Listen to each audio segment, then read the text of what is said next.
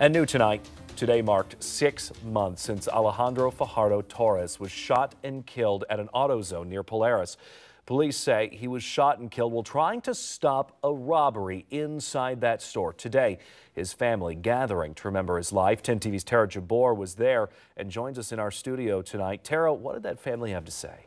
Well, Colin, the Fajardo family says the last 6 months have been difficult. Today, they all met up to remember Alex and talk about what is next for the family and seeking justice for his life.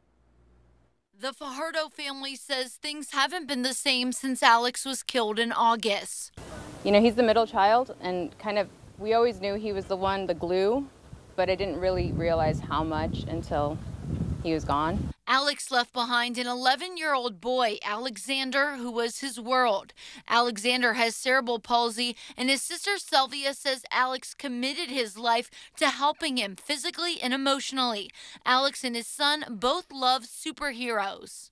He idolized Superman, and now he's going to go down as one, and that's all we're trying to show here with my nephew. Alex was also a friend to so many. John Butler knew Alex his whole life, and he says Alex was the type of guy who would do anything for you. First reaction was I was absolutely heartbroken because he was gone, but it really didn't surprise me that he had stepped up and tried to do the right thing and tried to help somebody. He wants people to know that Alex was one of a kind. Never forget Alex. The world lost a great human being and a great person. This world could use more people like Alex in it.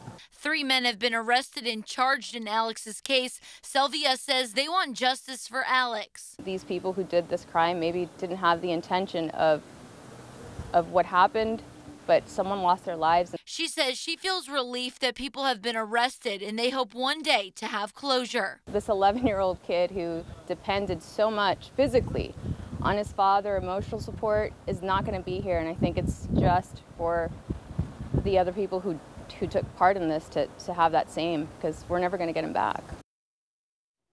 And the 3 men charged in Alex's case all pleaded not guilty. They have trials coming up in April and May. Reporting live in the studio, Tara Jabor, 10 TV News.